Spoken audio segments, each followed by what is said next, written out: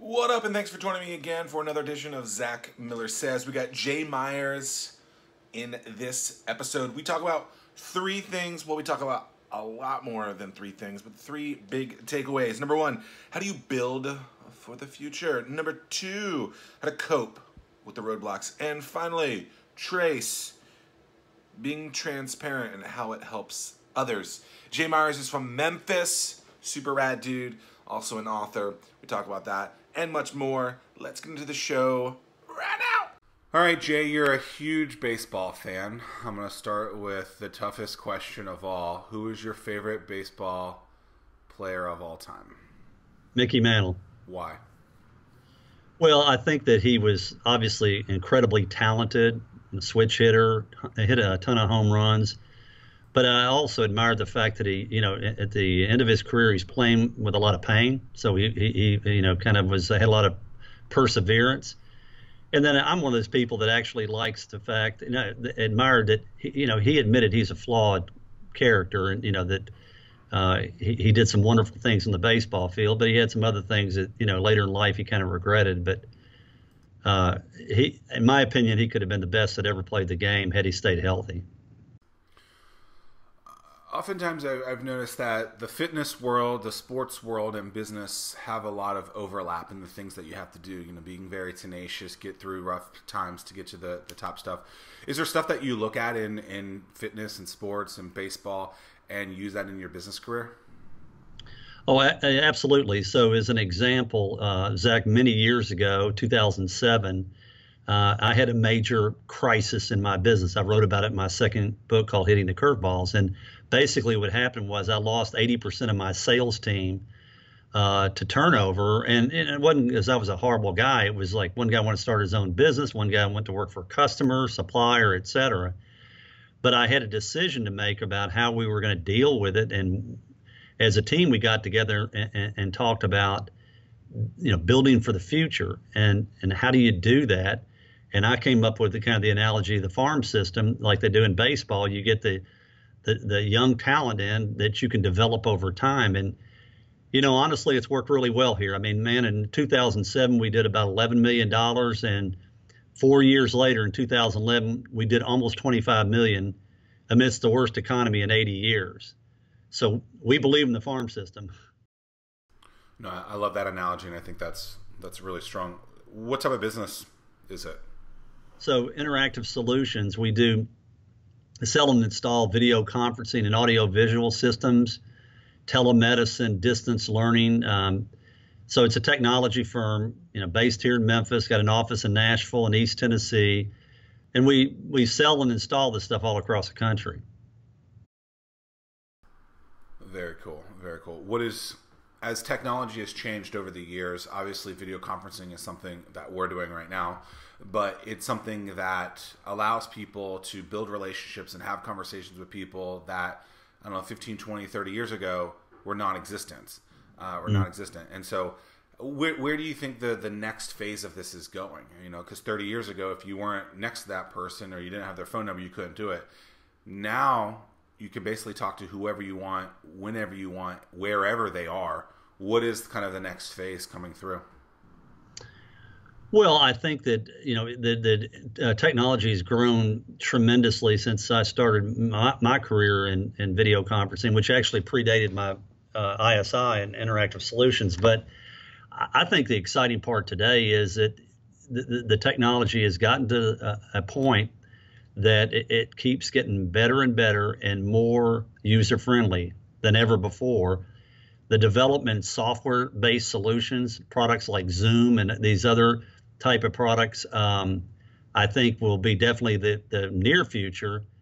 Down the road, I mean, I could see people having video conferencing and software in their house and making it convenient from anywhere to link up as the networks can maximize that. I think it's not going to be just talking heads and things, but it's you're going to be able to do some high-level collaboration, whether it be with databases to what have you.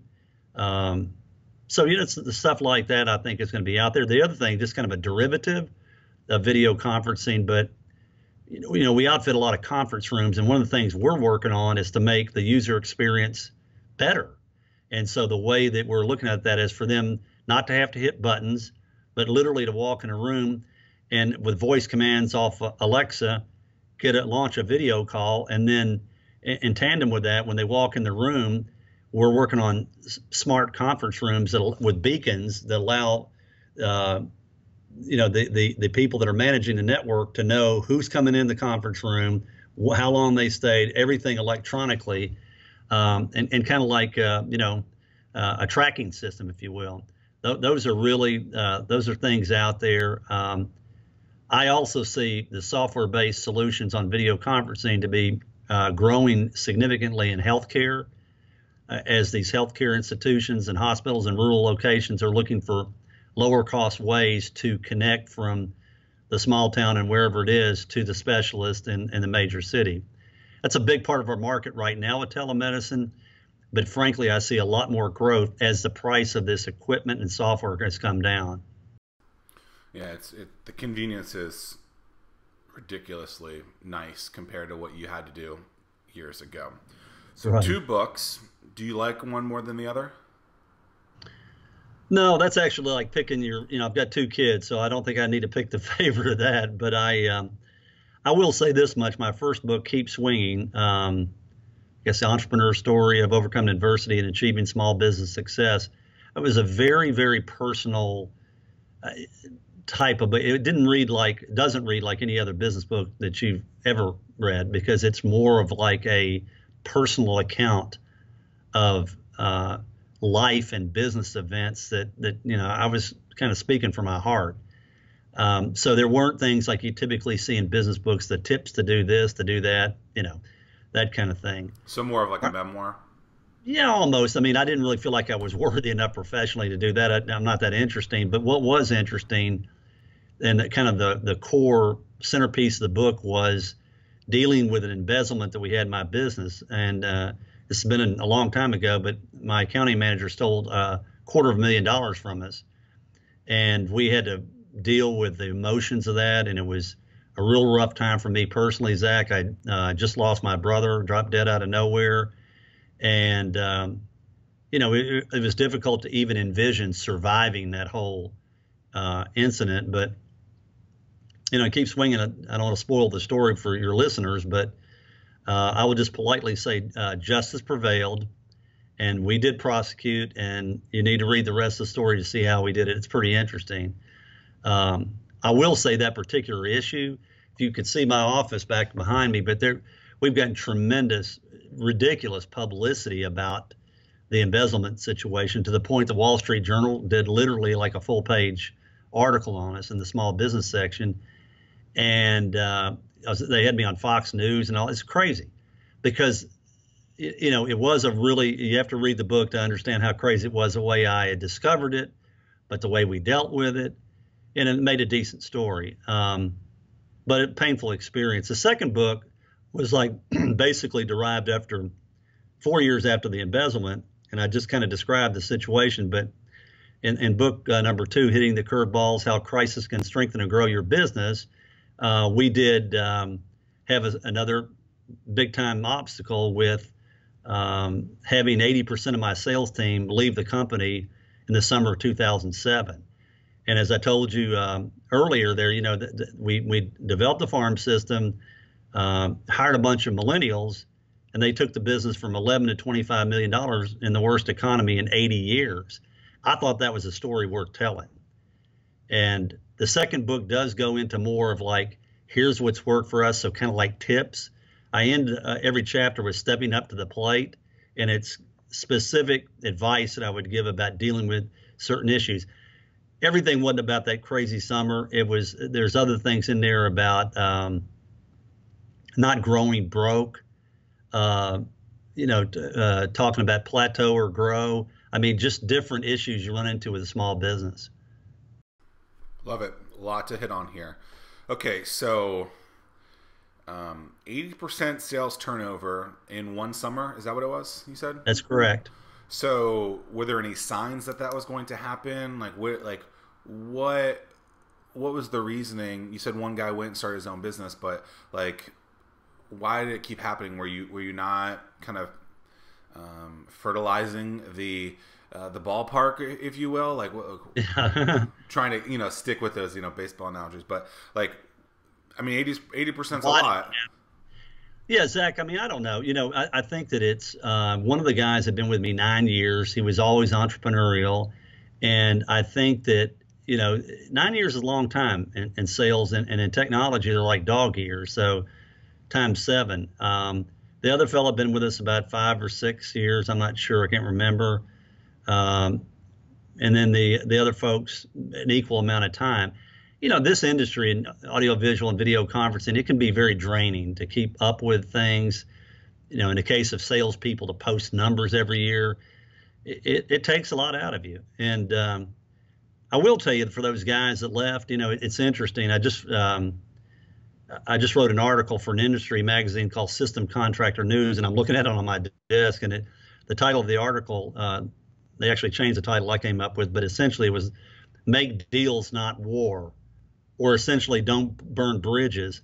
And we probably had a good reason to burn the bridges with some of those guys back in 2007, but we chose not to. Certainly we were disappointed, traumatized, and everything else, but we chose not to. And we ended up buying product from the guy that had the startup company. The other sales guy works to this day for one of our biggest suppliers at Cisco. Another guy is a customer at one of our biggest accounts. So it's been a friendly thing since then. Turnover is part of business. It's going to happen. I don't care what kind of business you're in. Yeah, I think the stat is people leave a business every 2.5 years or something like that. That's the average. So you hitting almost a decade on some of these folks, those are good numbers. Yeah. So I'm a big believer in building relationships, definitely not burning bridges and everything like that. But in that time of crisis, in the time of negativity, or that you really want to burn that bridge, how do you cope with that roadblock? How do you make sure that you don't actually screw up a scenario, because in 10 years you still might be able to work with that person in some capacity like you have? Well, I mean, one of the things that helped me a lot was, and this is kind of management 101, was I kind of went back to my team to talk through what had happened and to get their advice about how to deal with it. I was taking those guys leaving us very personally. They were leaving me, and all this kind of thing. I think when we kind of made the transition from it not being an I problem, but a we problem, then that was the way we kind of bridged the gap to make the the transition. And that's just 101 management. I listen to your people. They were giving me great feedback, and everybody wanted to build the business for the future, and nobody wanted to see these guys take us down. So, and through the years, I mean, and even at that time, one of my guys, to kind of get to answer your question a little bit more on point, one of my guys turned around to me. He said, he said, think about this. He said, the guy that had the startup business, and then the other guy was a supplier and so on. He says, think about it. He says, you can have the value of them in terms of buying product or offering leads or whatever, manufacturer support. You can have the value of those guys without having them on your payroll. And that kind of made me kind of get level set. How so in that case? Like how do you have their skill set but not on payroll? How does that work? Well, in the case of like the guy that started his own business, he had a business that he makes or manufactures a streaming and recording solution that we needed for our clients. It was lower cost, had a really competitive spot in the market, and didn't burn the bridge, and used this individual, his equipment, and then through the years, leads and things on different accounts. I mean, we could have burned the bridge, but we didn't. And with another guy, again, went to work for a major supplier at Cisco. It's kind of funny. I think he actually has been kind of guilt-ridden for a little while, and he felt like, he kind of dropped the bomb on us. And since that time, so we're 11 years later, this guy couldn't have done any more to support us from the manufacturer standpoint of Cisco, and he's provided us leads and helped us close business. And so, you got a choice to make, man. I mean, you have to to look at, I think, for all your listeners who own small businesses and everything, you have to look at the big picture and you have to look at the runway that's in front of you. You can't make the decision for today. You need to make the decision for tomorrow and the future. Very, very powerful. What book was first? What book was first? Keep Swinging. Okay, so Keep Swinging. That's more of the memoir. Yeah, and then getting yes. Okay. So, when did you know that you wanted to write a book, or when did you know that you wanted to write Keep Swinging? Yeah, great question. So, not to spoil the whole thing, but the first chapter is titled "The Courtroom," and it's when I was in federal court with my wife and sitting outside the courtroom and waiting for the sentencing of this accounting manager and the federal judge. This is for the embezzlement case? That's correct. Yeah. And I just, I was so emotional about the thing. I remember putting my head down, like between my knees or whatever, and, just started thinking about all this stuff that had happened to us besides the embezzlement to get us to where we were that day. And I just thought those were stories, and I had something to say about overcoming adversity. I felt like that by writing about it, it could be kind of cathartic. It's a very personal book. The second one is more, like I mentioned earlier, if you made me pick a favorite book, I'll just say this. Let me give you a real answer on that. If you made me pick a favorite book, the first one's always special, but I did have a collaborator help me with that one. So the second book was just me. So I guess I'm going to have to say that I'm going to go with the second book, but they're both special. So a collaborator, like a ghostwriter, or? No, not really. I mean, we just kind of swapped, information. I'd write up some stuff. He'd write up some stuff. I sent audio files and WAV files, things that were on my mind to put in there. So we collaborated.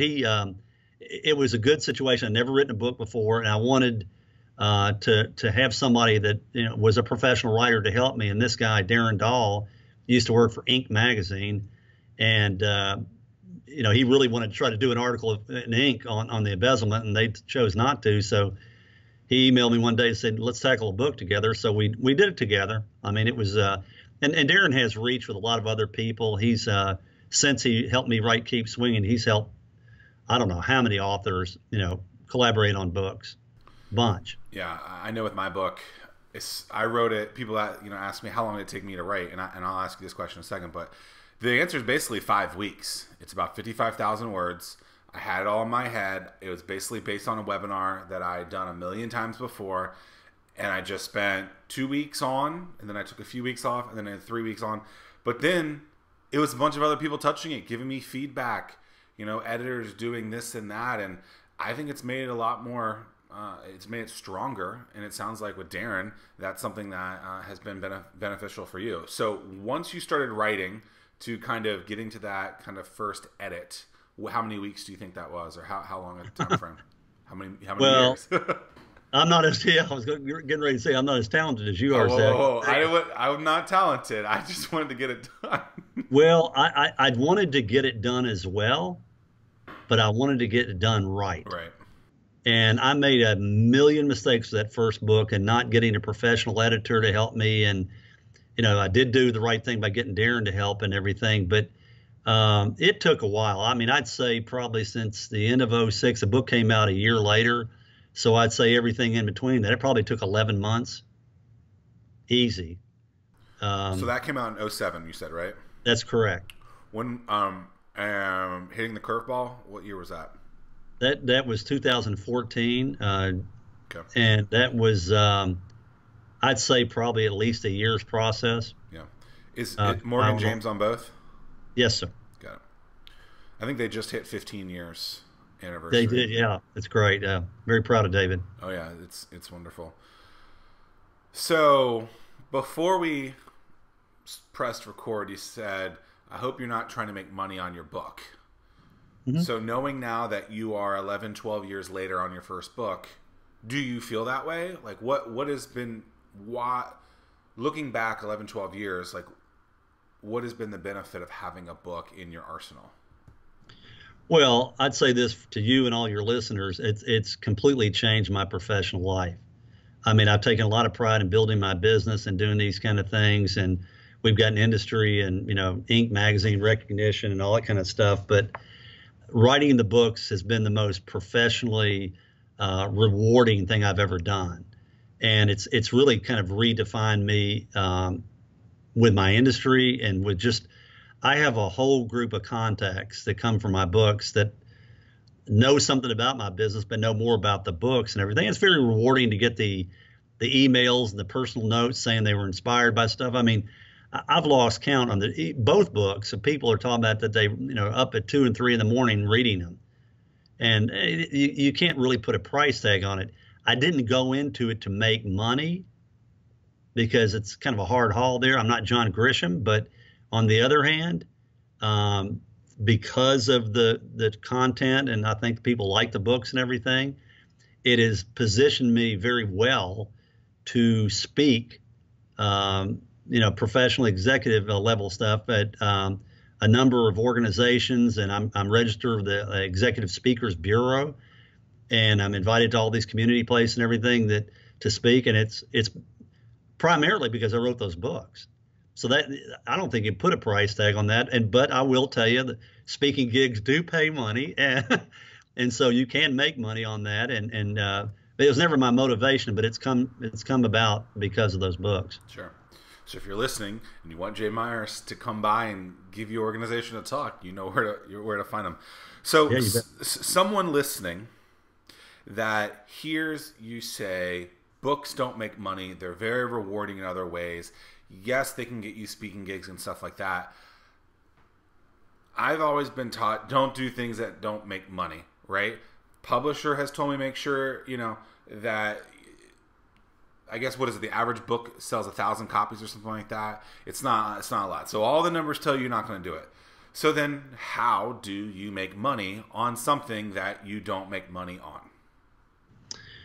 Well, that's a great question, Zach. I think that the first book, and I think the second one as well, we use it as a marketing tool. So every employee, every customer, every prospect in our territory, which is about 6 or 7 states in the Southeast, have a copy of my book.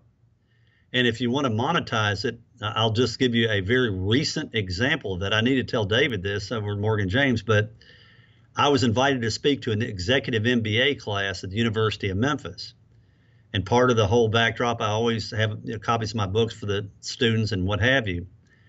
Well, come to find out that one of the students that actually wasn't there the day that I spoke, but heard about my presentation, and it was very favorable, invited me to lunch, and he was the chief information officer for, let's call it, a Fortune 500 company in this local area that just executed a $2.5 million contract for me. So if you want to monetize, that's pretty good. Yeah, I mean, it's a lot less books that you have to sell, right? When you get that contract from there.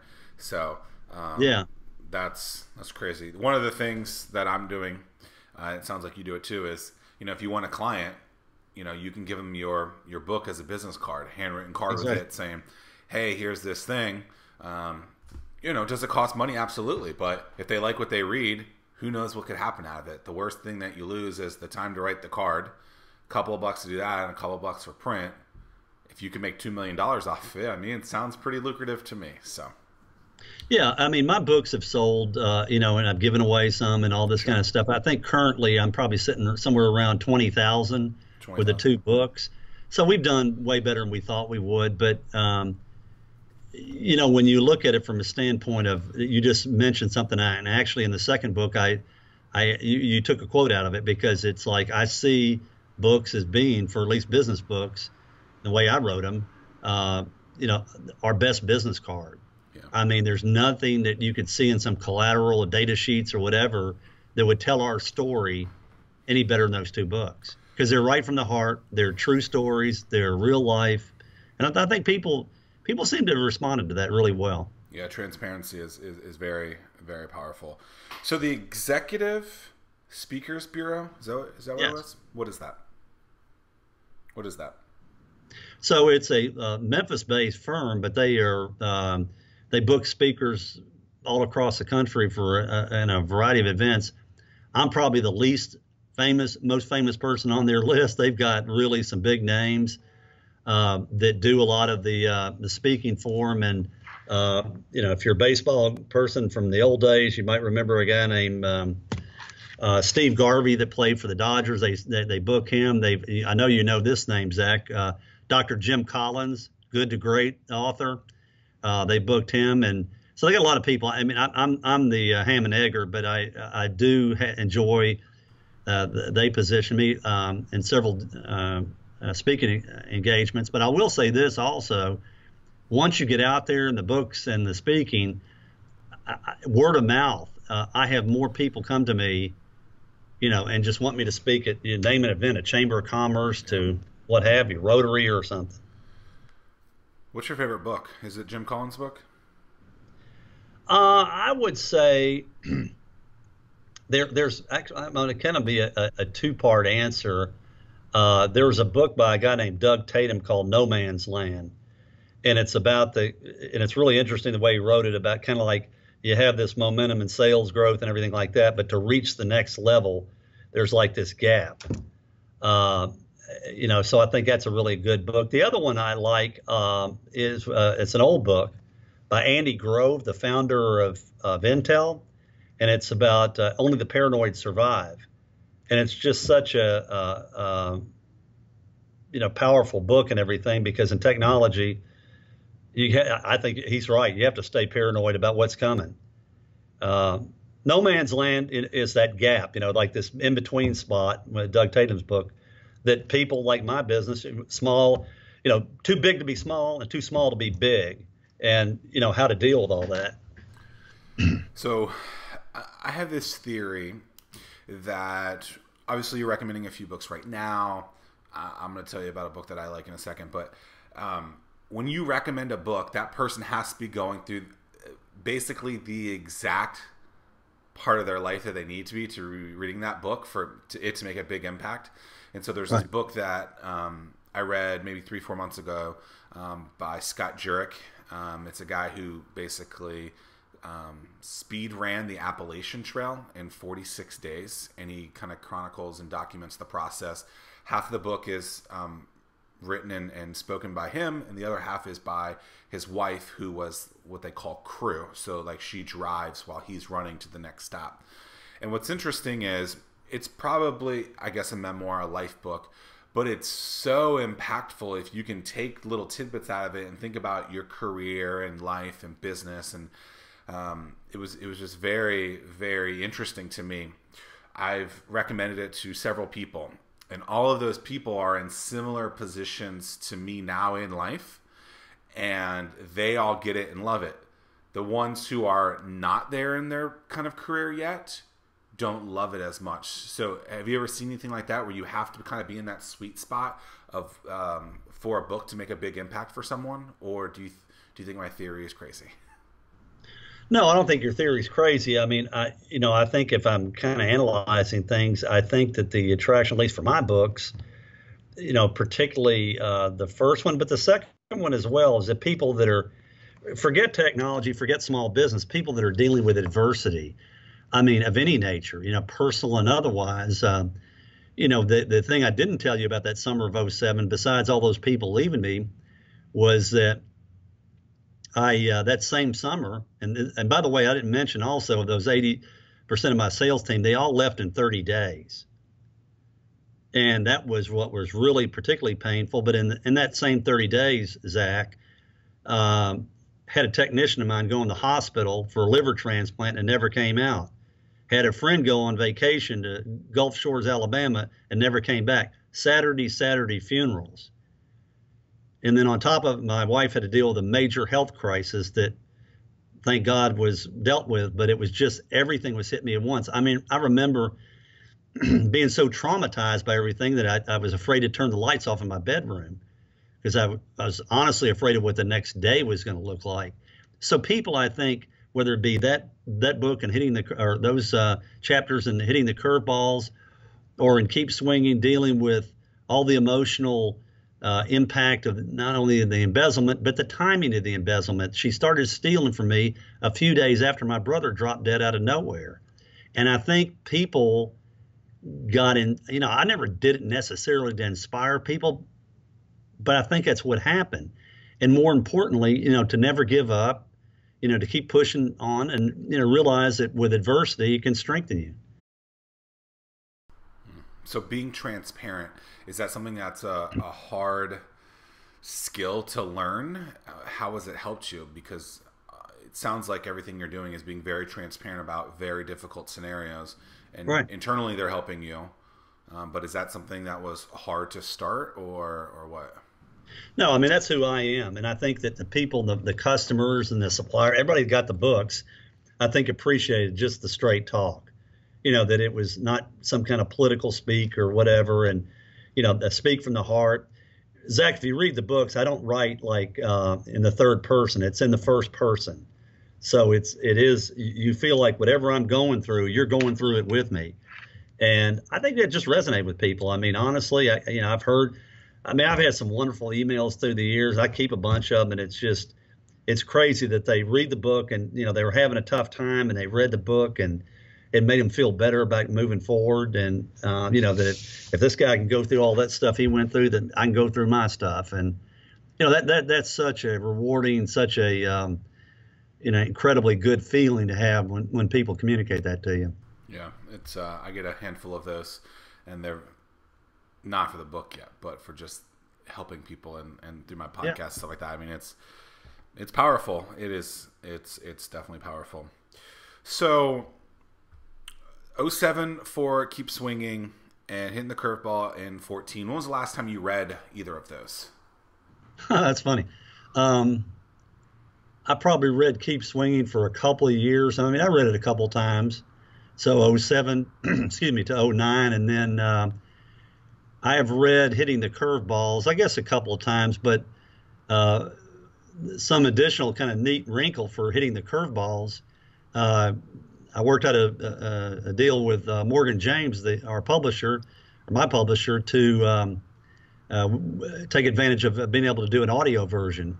And so there's an audio version sitting on Hitting the Curveballs that is really pretty neat. And I'm going to be a proud papa when I say that, but the narrator is my son. And so that was really very personal, very rewarding. That's cool. That's very cool.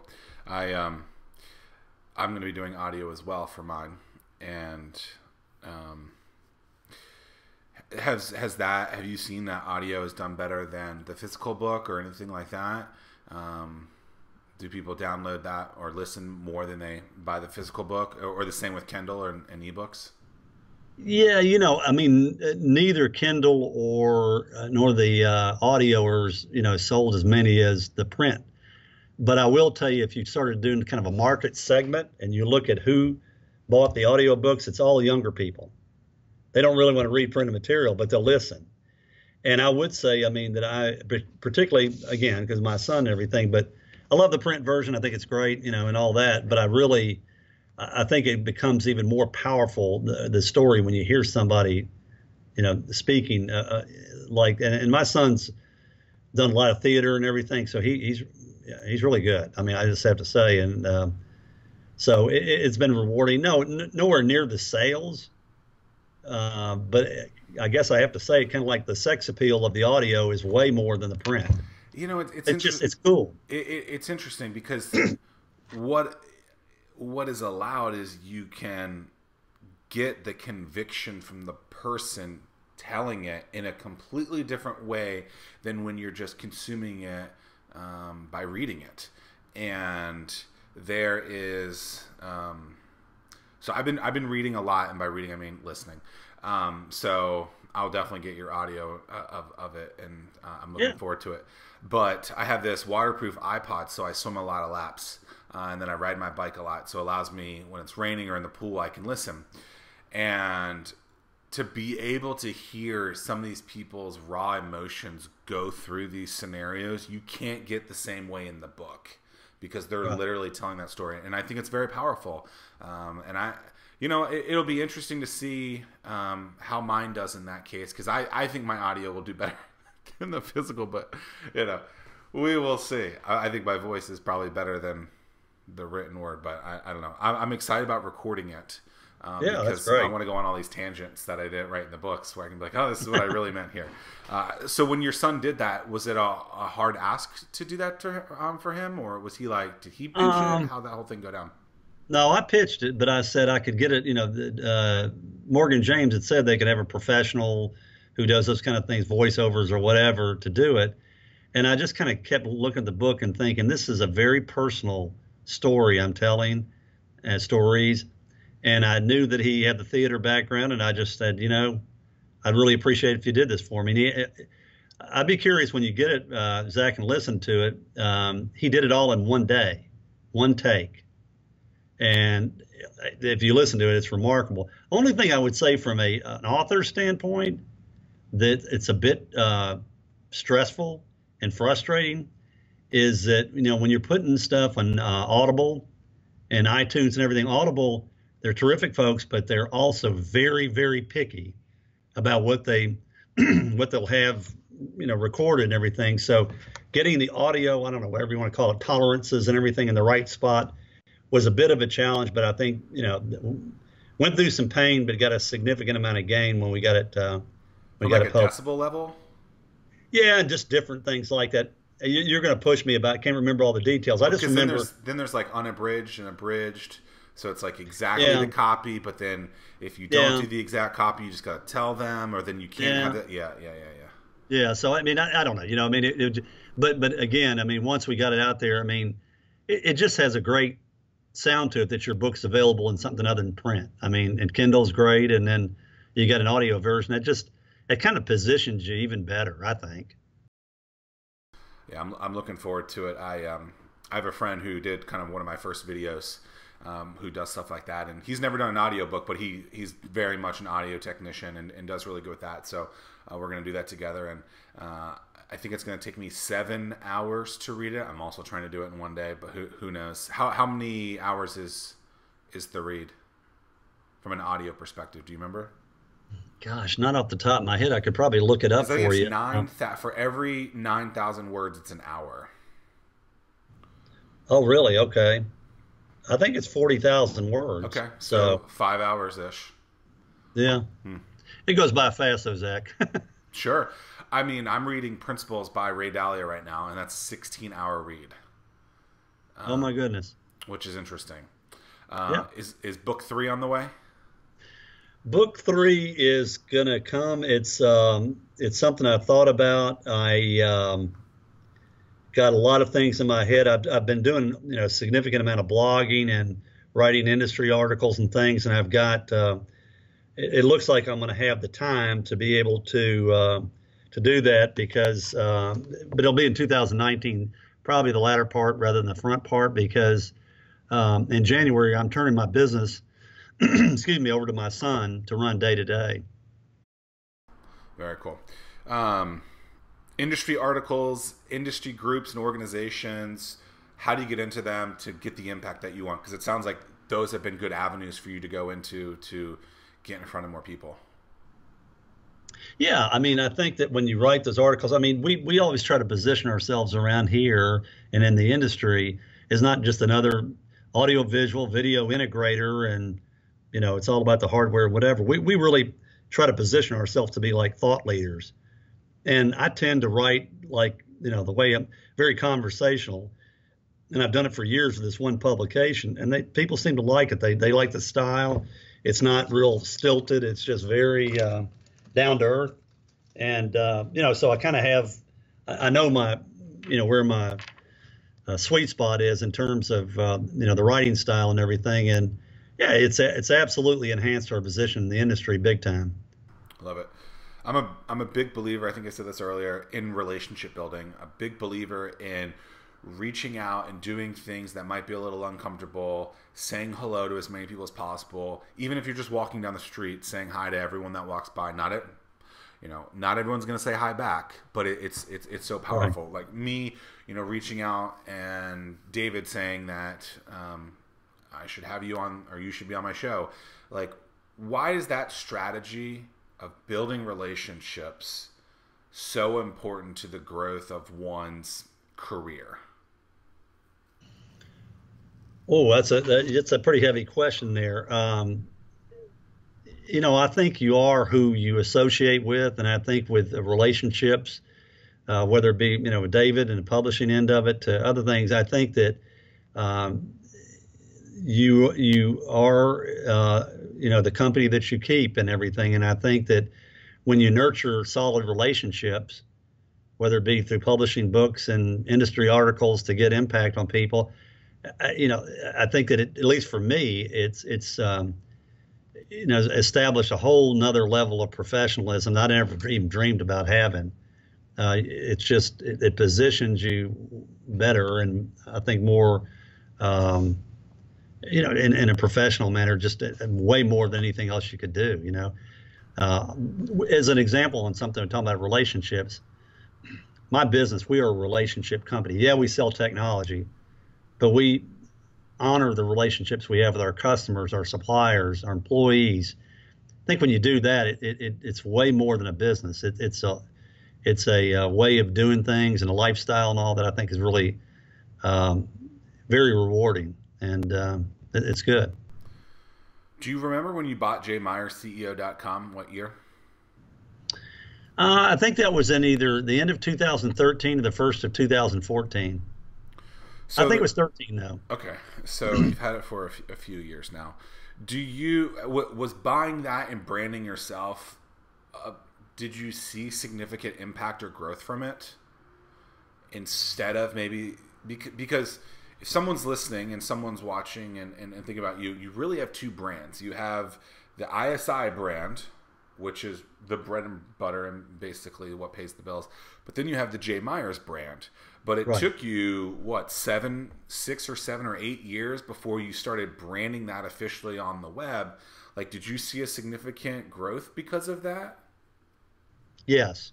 I think that once we kind of were, the first book, we didn't really do that. And we had a website for the book, but it was just kind of a passive thing. And I think once we branded with the CEO site, it just positioned me in a whole bigger, better way. And it also drove book sales. I mean, it was, I think it definitely, and the thing about it is, Zach, I mean, I learned a lot from book 1 to 2. So people say, God, it took him, 7 years or 8 to write the second book. Well, I don't want to write and just to write. I want to have something to say. And by having something to say and meaningful content, that's kind of the whole thing. So, I thought that the story about, growing a business during the recession after all that adversity was a story worth telling. In the case of the first book, definitely thought that it, overcoming adversity and the embezzlement and everything and identifying an issue, I thought, again, had something to say. And I think that, as time went on, I learned a lot from that first book. I learned what did work in terms of marketing and promotion and positioning.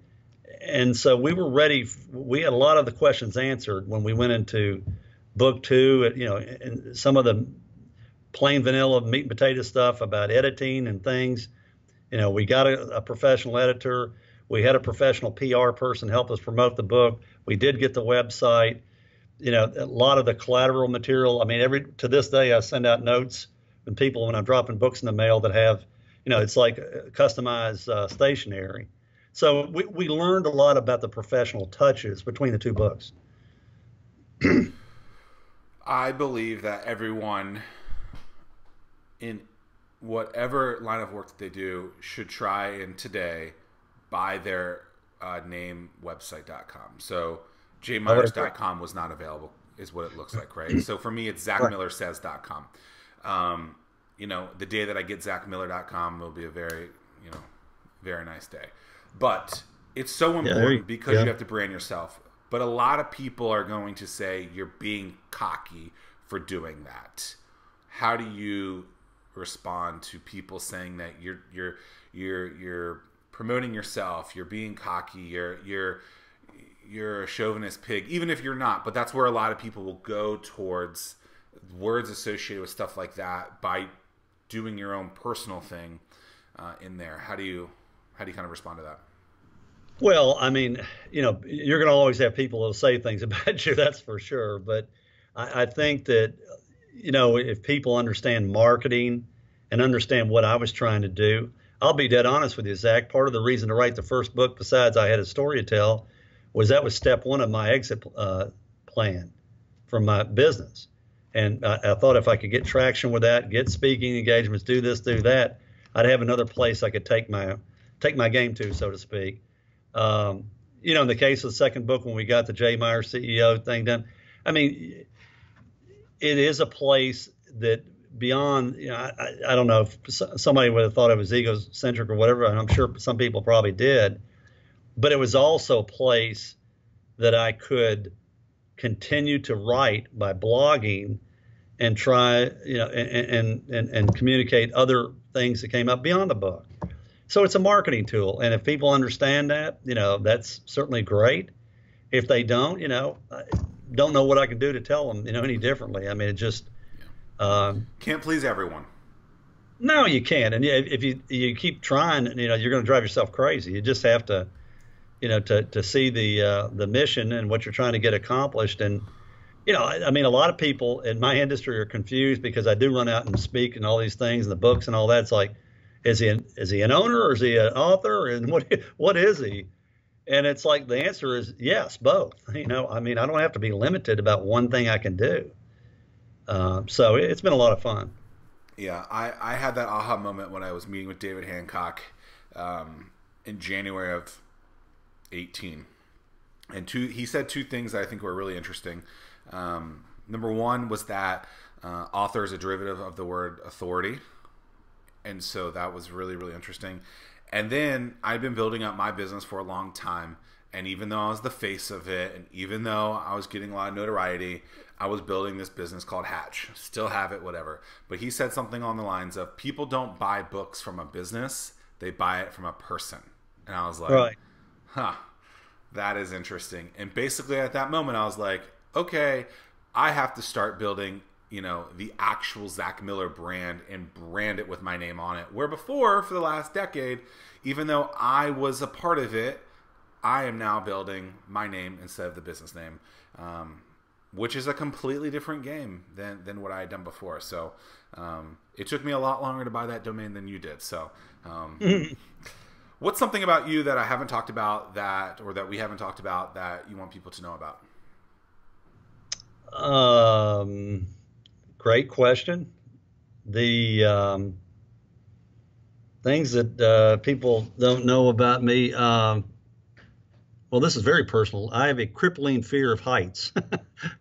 I don't like getting into high places, so don't invite me to a mountaintop to do anything. I don't do that kind of stuff well. What floor is your office on? It's a ground floor. Okay. But no, other than that, I mean, I enjoy a lot of things. I have a lot of interest. And so, whether it be sports and golf and baseball and these kind of things and traveling. And I don't know, for other people that another answer might be this is a fun one related to baseball. Because of my fantasy camps that I've done with the Yankees, I have a house in Florida, a second house, about an hour from the stadium. So that's kind of fun. I don't know if everybody knows that, but some do. So, those kind of things. Very cool. So the fear of heights, so no roller coasters, you hate flying, stuff like that? Flying does not bother me at all. I don't know why. So I think it's just more of, it's all in my head, but probably a more, maybe if you want to edit, then we can nix that part of it out. Something that people don't know about me is I came from a very big family, 7 kids, 2 parents. And so, growing up in a big Catholic family and everything, some of us didn't get to know each other very well, but a lot of people don't realize I came from such a big family. How big is your family now? You have 2 kids? So you said? 2 kids. Yeah, I took the easy way out. My dad and my mother and father, God rest their souls, they had a whole lot more to deal with. What's next for you?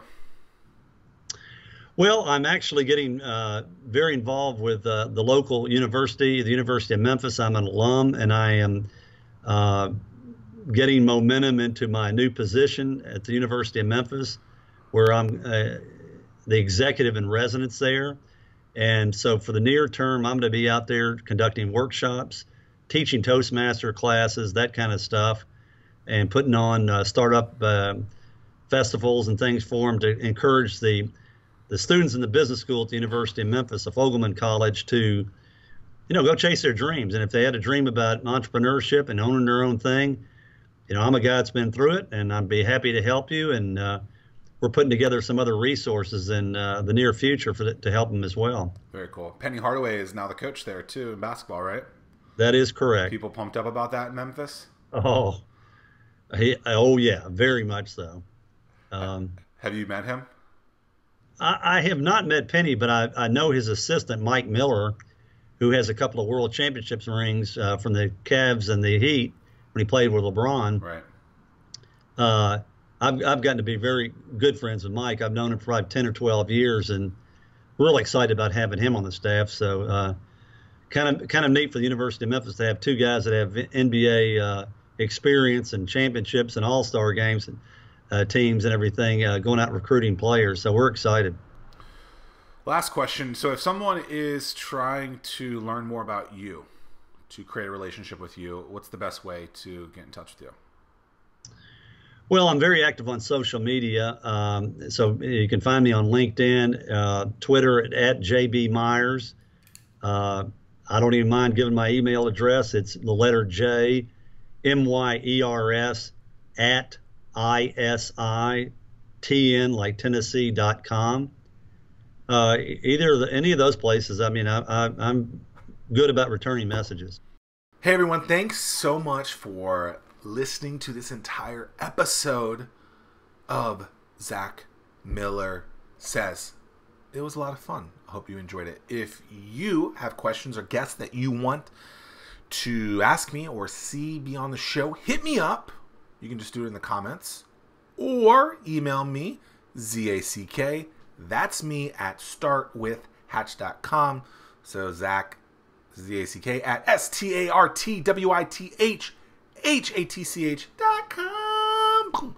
Now, my good friend Eric Olson is encouraging me to do these out cues, right? Usually when you're listening to these, the show just kind of ends abruptly. Why? Because it's weird, and that's what anomalies do. But he really thinks that I should be upselling this bad boy, my brand new book, Anomaly, How to Finally Stand Out from the Crowd. Now, officially, the book comes out April 2nd of 2019. However, I have advanced copies, and if you want one of these bad boys, you can go to ZackMillerSays.com/Anomaly. That's ANOMALY, or just check out the link in the show notes, and you can get your advanced copy of the greatest book ever written, produced, and whatever other exciting word to describe it could be. I really appreciate you guys continuing to listen to the show, though. It means a lot to me. We've done hundreds of episodes. I really want to tell the stories of people, be very transparent in my solo episodes, my long-form interviews with people, trying to get stories that most people have not been able to get out of them. I think that's something that's super powerful and really provides great content. I love the stories that I'm telling of the people that I interview, and then I also, with these solo episodes, just really try to talk through and document what I'm currently going through. And so I appreciate you guys listening. Hey, and also one last thing, after you grab the book, like cheesy plug for the book here, after you get the book, make sure you subscribe to the show, and if you have a friend or a following that you think would also enjoy the episode, share it with them as well, because the more people that consume this, the more lives that we together can change. Ooh, look at that. Grab a book. Thank you all. Peace.